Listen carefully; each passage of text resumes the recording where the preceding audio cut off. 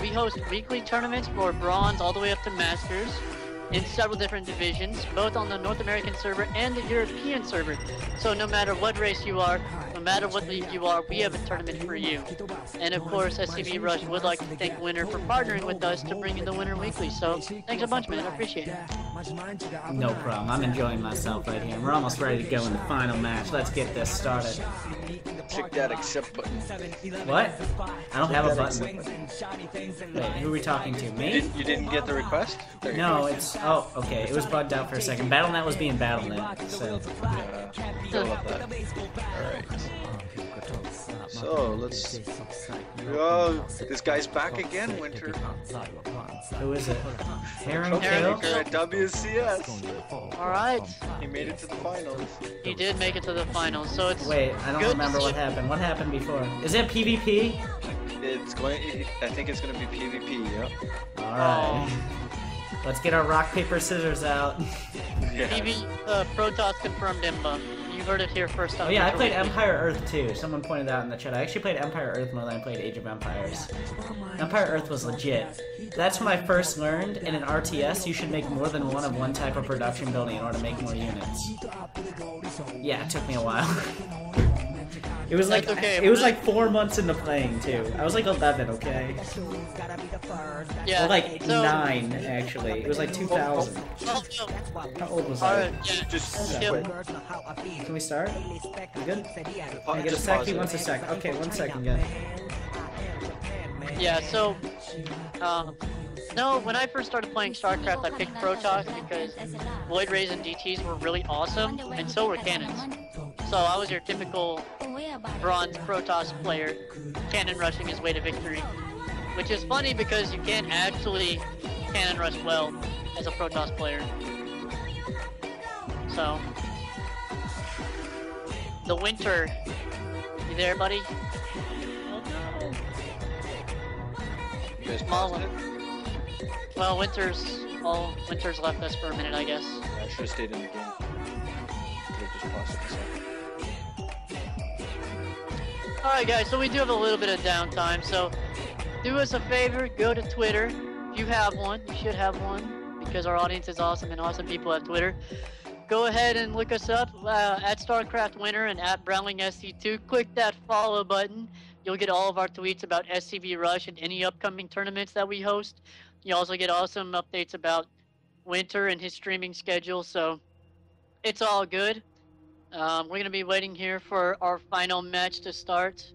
Both players are ready, but Often it is difficult for Winter is not. to control a complicated sound synthesizer quickly enough. A computer So can at this take time, over any control work and do it any more questions quickly you might have, I'll be happy to answer them in the than it chat. can be. Is Winter drunk or something? He was drinking Bud Light, so it's a possibility. He wants. But as you mentioned earlier, you'd have to drink a lot of Bud Light to actually get drunk, because it's not like actually drinking beer. It's pretty much water with a little bit of alcohol. And he's only going on 4 hours sleep, so... So yeah, 4 hours of sleep plus Bud Light equals drunk Winter. Somebody throw up the Winter life choices. Oh my god, did I make some bad life choices? I've done that before. From what I've heard. Speaking of life choices. Alright, so Jackson versus Heronkill. Are you ready to go? Ready? I don't eat Hot Pockets. If I had Hot Pockets, I should have gotten Hot Pockets. I went to Walmart today. Now he's just rubbing it in. That's kind of BM, actually. I should ban this guy from my tournaments. Alright. Looks like we're ready to go. PvP, the finals! Have Oh begun. my god, now we're waiting. Now we're trying to wait. Wait, what? Quit! Panic! I quit! It's not stopping! It's not stopping! I literally pressed the quit button. It wouldn't, like, leave the lobby. Life choices. You had a chance. I'll pause the second the game starts. I'll be the one to pause. Get wrecked. Game pause. What? Oh, shit, he beat me. Damn. Alright, looks like we're ready Alright, to so go. we can, as we're waiting for our players to be ready and, continue. Oh, Never mind. They are continuing. Okay.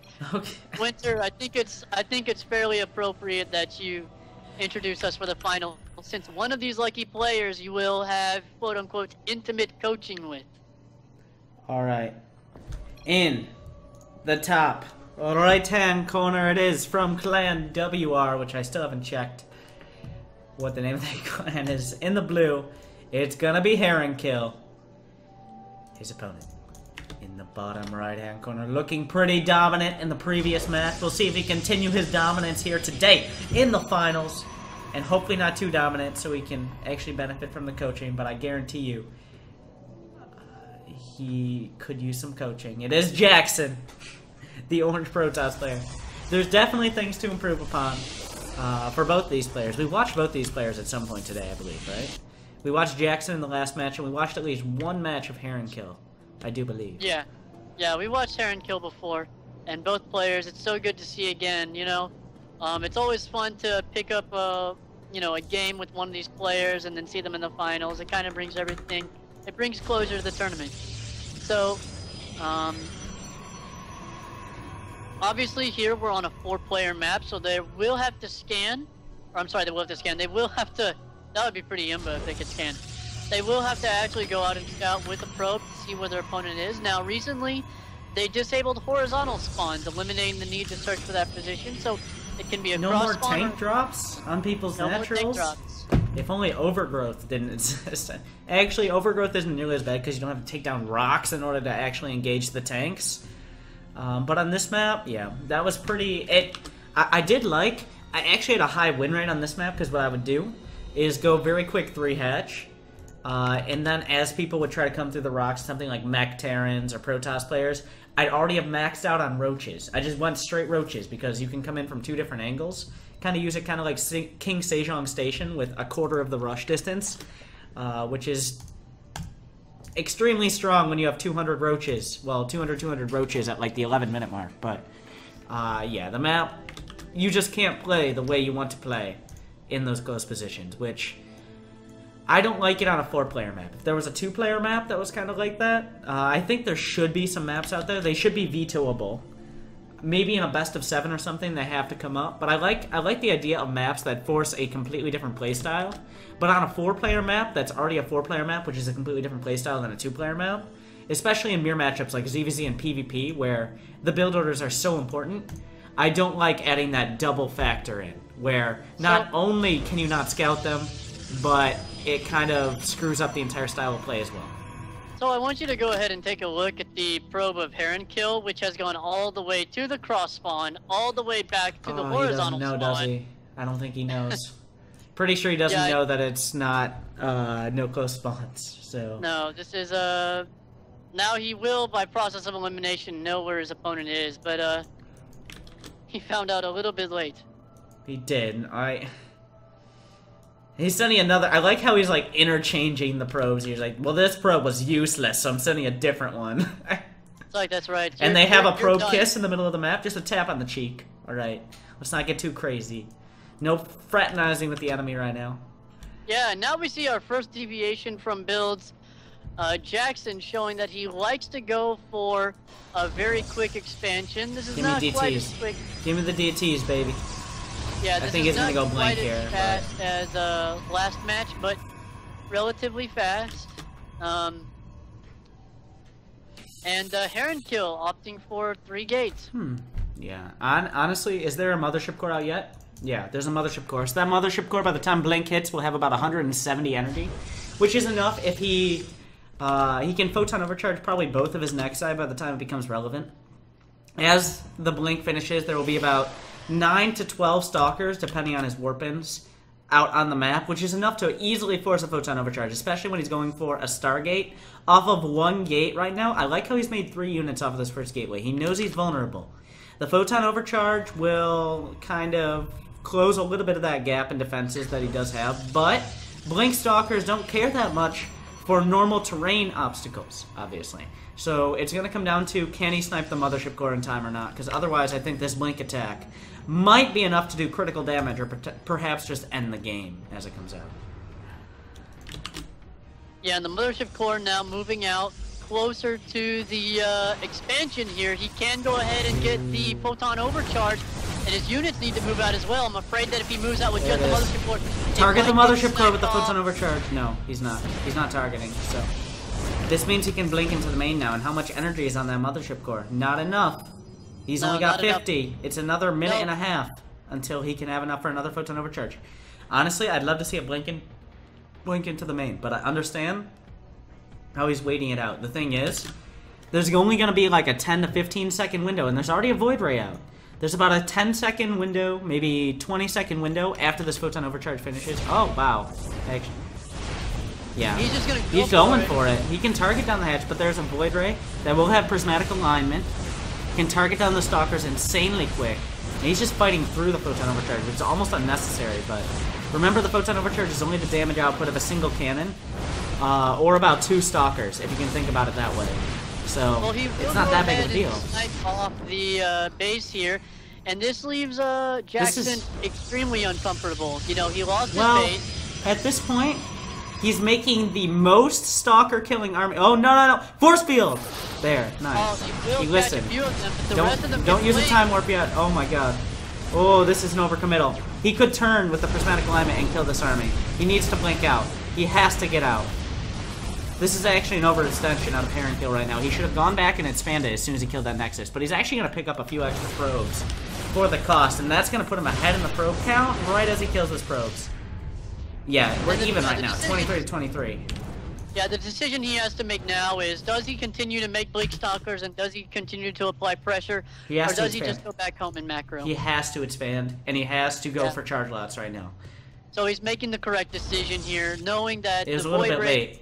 He should have backed off without losing 4 or 5 stalkers, but this is such a scary army for Heronkill is actually on the back foot right now. He has to back off. This is a mortal void ray. You can't fight that. If there's any composition in PvP, you cannot fight with stalkers. You can fight if there were 3 Colossus, it'd be easier to fight than this army right now. Because these Immortals combined with the charged void rays, there's no chance that the stalkers can fight. He needs Archons, which don't take extra damage either from void rays or from Immortals, and they tank a lot, and he also needs charge lots for the same reasons. So, right, well Jackson here, it looks like is just gonna go for the one base all in. He's not making any more probes. He has not retaken his expansion. So he's gonna have an opportunity to attack, but if this base for Heronkill gets up and he's able to chrono out some probes, he may find himself in a difficult position. Oh, so this army's still so scary though. Yeah, he's gonna have to move out now. 3 Immortals, one shot stalkers, by the way. It takes 3 Immortal shots to kill a stalker. 3 Immortals will literally be killing a stalker with every volley. There are force fields, they're in the main. I don't know why the sentries are in the main. I guess he's looking for warp prisms, but he has a photon. He has 2 photon overcharges, which are huge right now. He's got these 2 bases. This is a good engagement angle. It takes about 3 to 4 force fields to choke off this natural. He can hold this attack, but if he misses the force fields, he doesn't use Guardian Shield, he can easily get run over by this army. He literally run over. It won't even be remotely close if he misses the force fields. Alright, good target fire. The prismatic alignment. So far, the blink back you need to force field the Immortals out. He needs to force field the Immortals out. Otherwise, this is not going to be enough, and he's going to have to back up. Where's the overcharge? There's no overcharge, and that's what I meant by running over. He killed 3 void rays, but there's still 3 Immortals on the ground, which is 3 too many. Yeah, the void rays targeted down the mothership core before it was able to get the photon overcharge out. So a little bit of a mistake by Heronkill. He will force field off the ramp, but at this point, this army is just too big, and Nexus will almost be completed. This is the Dark Shrine timing. I think Heronkill is going to realize a Dark Shrine is his best option in just another couple seconds here. Absolutely, he needs to create balance in this game. Otherwise, he will find himself losing this first match. Jackson here, still building probes, so he will be able to partially sack his mineral line as this finishes, and he does have the better army still, so he knows he's safe. Unlike Heronkill, who retreated with a worse army composition, and because of it had his base sniped, so... Yeah, at this point, it's not even about how many probes you have, but about how many mineral patches. because right now both players are mining out of their main, but Heronkill does not have a natural to retreat to. He doesn't have DTs, he doesn't have Archons, he should have gone for the charge, I feel, at some point here in order to get on top of those Immortals, because I doubt he's going to be microing his Immortals onto the Stalkers, but Heronkill has found himself... This army is still nearly impossible for Heronkill to kill. I think like 2 DTs coming in while he doesn't have an Observer, forcing him back and then sniping the Nexus might be enough. He's going to try something with the Blink Stalkers. He can use Hallucinate to get up to the high ground, but there's no expansion follow-up. There's nothing. He has 12 Stalkers against 4 Immortals and 3 Void Rays with a Mothership Core and enough energy to double overcharge. This is not going to work. There's no way that... No. That's my answer. No. I say no. There's, you know... I can't even think of him being able to break this with the perfect, you know, perfect micro here. The Blink is great and all, and is useful, and will keep his Stalkers alive a little bit longer, especially if he gets the Guardian Shield up, but it's not going to be enough to break this army. My answer is no. And I mean, I applaud the effort. He had a good attack here, he just overextended a little bit too much. He's going to pick off 1 Immortal, targeting down a second. The Blink micro is actually not that bad right now, but that is 3 Immortals and 3 charged Void Rays with a Photon Overcharge, and the answer is no. Yeah, and he's still getting out more. And there's still a charge. He's doing a lot more than I thought he would, to be honest. He's down. He's picked off 2 Immortals so far, but yeah, that's the appropriate response to the situation. Replay the Blink micro is pretty good for for what it was for a gold player, but it was not enough to beat 4 Immortals and 3 Void Rays, especially with more out on the way. He did a great job sniping 2 of the Immortals, but ultimately just did not have the damaged power through the natural expansion. But that's okay, because this is the best 2 out of 3, so Heronkill has an opportunity to bring it back, you know? We'll have to see. I mean, it makes sense, but Heronkill actually had more APM than Jackson that game. Of course, microing Blink Stalkers and being more mobile on the map will induce that, but I've noticed Jackson has a pretty low APM compared to most of the players we've seen so far, even in Gold League, but he's using that APM, as cliche as it sounds, he's using it just that much more effectively, so congrats to him. He knew what he needed to do, pretty much. He might not be as fast, just like how a lot of players say when you get older. Like, for example, Polt is one of the lowest APM pro players out there. But when you think of a player who makes the best decisions in the entire game, I think Polt is very near the top of that list. He has about 200 APM in game. Compare that to someone like Tasia, who regularly tops out over 300, but they have about the same results, and Polt actually beats Tasia on a regular basis. So, APM isn't everything, guys. No, it is not. And, I kind of agree with that, I'm seeing a lot of, these gold players under 30, 140 APM, and I don't think you can speak to this because of your APM is crazy, but for me, Diamond League, I only had like 110 APM, and I was beating people with like 200. It's not really There's how much APM spam going on. Honestly, a lot of players, especially I see in the chat a lot, overestimate how much top-level players care about their APM, honestly. I guarantee you no one in Masters cares about APM. Like, I don't care if my opponent had... I mean, I'll be impressed. It's like, oh, it's a Terran with 300 APM who outplayed me. It's like, wow, he's actually using it. But it's not like he had more APM, so I feel like he's better, despite what happened in the game, for example. APM doesn't matter. It's just kind of a side effect of what happened in the game. It's much... Once you get to the higher leagues, it's a lot more about feeling like your opponent is playing faster than you. A lot more than if they're actually having more APM, because that doesn't matter. What matters is what they're doing with what they have. And the number is really not that critical to it, I guess you could say. Jackson, you are Terran. Figure it out. Go full Scarlet, switch to Protoss. Alright, there we go.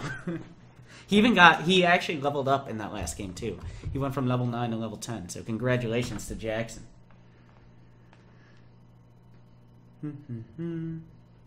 Looks like we're about ready to go. Jackson is 1 game away from winning a nice, tasty, juicy, I think is how we're describing it, coaching session with myself. Yes, and Heronkill needs 2 games to bring it back. I'm going to be giving out other free coachings, guys, not just from the tournament, but this is the most regular way to get a hold of that, so... Game started. And this will be another PvP, of course, same players as we are on the finals, on merry-go-round. So, it's interesting, you know, a lot of casters discuss how the map looks. You know, just because different races will do different things on different maps. But I feel like, you know, in Bronze, Silver, Gold, again, as we've been saying before, if you look at the map, you're really overanalyzing. Players here need to be focusing on the macro. Yeah. And I think that you would agree that the map at this level is almost irrelevant. Not the only time where I say don't focus on the macro is in matchups like PvP. PvP is probably the one matchup where spending your money is not as important as spending it on the right things. Like we saw last game that Jackson, he didn't have as much production as he could have. He wasn't spending his money particularly efficiently, but he was spending it on absolutely the right units he could have at the time. He lost his natural even, but he just made Immortals, he made Void Rays, and Heronkill did not adapt. He did not evolve. He did not Zerg his way out of that situation, and that is why he lost. If he had adapted into Archons or Immortals himself, or Charge Lots or something, maybe. But he tried to force the Blinkstalkers, and forcing... You can't fit a round peg into a square hole, and Blinkstalkers, as mobile as they are, can't slip their way into that. And that's why Heronkill, the last game, was not able to pull it out. Well, so far, Jackson has displayed absolute dominance in this tournament, so Heronkill has his work cut out for him to bring the series back 1-1. With SCVRush tournaments, folks, this is a best 2 out of 3, even though it's the finals. So this is Heronkill's one chance to bring it back. If he loses here, his opponent, Jackson, will be taking home some very juicy winter coaching. So this is do or die time. Literally, at this point, if he loses this game, the tournament is over. There's a maximum of 2 more games left. This is half of them. And Jackson going for the double 3 in gas. Chrono boost all over the probes, but he's actually adding the 3 in gas before his Cybercore has begun. This means as the Cybercore finishes, he's going to easily have enough for a Mothership Core, Warp Gate, as well as a tech building. We'll see if he chooses to get a Sentry or go for an expansion once again. I feel like he could have held his expansion, but I really liked the decision last game when he saw the Blinkstalker army moving in. Don't risk your Immortals, don't risk your Void Rays. He knows he had a better army. He lost some probes, but in the long run he had the better unit composition. And that's what won him the game. The unit composition. A lot more than his economy. So we'll have to see. But once again, I think we'll see him going for some heavy tech. Whether it's for a Nexus and then following up with the tech building. Or just straight up for like a Stargate or a Twilight Council. Which, either or at this point. Yeah, we've seen a lot of macro play out of Jackson, opting to go for that second base around 5 minutes. I would actually like to see him kind of switch it up, you know, because we've already seen him on stream. We've already recognized how he plays. So to see something out of him like a 4-gate would be probably catch his opponent off guard. So that would be interesting to see. Of course, with his opponent not yet taking his expansion, that would be a very risky move, but hey, what is StarCraft without a little risk? It would just be chess, I think. It would just be chess, yes. Honestly, I've contemplated in the past, like a show match or something like that. You know, a Husky has his Ember League mod and stuff like that? Maybe a mod where you could see what your opponent is doing for like the first 6 minutes of the game or something like that. I think that'd be pretty interesting. It would probably only work in like... everybody expand. Everybody would just expand at all times. They'd have defenses up. That's what I'm saying. Like, I think the player... If you had map hacks effectively for like the first 6 minutes of the game, I don't think Pult would ever lose a tournament. Like, ever. Okay. What if it was like intermittent map hacks? Like, that'd be interesting. You mean scans? Yeah, like, is what you're saying. Yeah, essentially. But I mean, like, both players, like, their bases automatically get scanned like every 3 minutes or something. So you have to be like, okay, I have a window, I have to go now. Yeah. You know? I mean, that's pretty much what scouting boils down to, though. Scouting is just trying to figure out... I like... StarCraft would not work like StarCraft works if players knew what their opponents were doing. I wouldn't want that to be the case, because the art of actually scouting and intuiting and reading what your opponent is doing is a huge part of it. I mean, obviously with chess, you have your map hacks, but StarCraft doesn't need to be... Like, when I describe StarCraft to other people, I know you're talking about how Artosis does it. But when I describe StarCraft to other people, to people who haven't really ever played an RTS game or even really played video games, imagine chess where both players can keep remaking pieces. Yeah, and I mean, that's how much you would describe it to somebody who's obviously not played StarCraft. I think the point that Artosis was trying to make was just, he was describing it to StarCraft players, you know? I mean, that's your basic... I like StarCraft where you can keep remaking pieces, and you use your pieces to get more pieces, if that makes sense. Uh-oh, and Jackson is doing exactly what I hoped he would. He's changing it up. That's he will be moving out. That's 2 Void Rays. That is at least like 8 to 9 Stalker kills of damage if he has even a couple units to tank. Oh my god, that's so much damage. Yeah, so Jackson here putting his proxy pylon down. He will be going He has a photon overcharge, but there's only... Okay, there's 2 gateways to back it up. Oh, here, Heronkill. He's supply blocked right now. The pylons... He doesn't have a pylon in production. He can't make any more units.